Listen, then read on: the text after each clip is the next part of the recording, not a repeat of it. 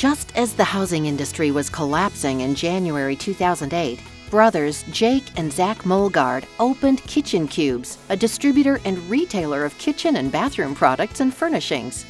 Despite challenges, Kitchen Cubes has grown 30% each year since 2008, and this year, the company is up over 50%. Kitchen and bathroom cabinets and countertops are Kitchen Cube's main product line, and this allowed the company to take advantage of the increase of homeowners choosing to remodel their homes instead of buying new. They also benefited from a strong local competitor who ceased operations in 2010. Jake and Zach Molgard were the only two employees when they opened the doors at their first retail store in Kenosha off Highway 50, just west of Green Bay Road.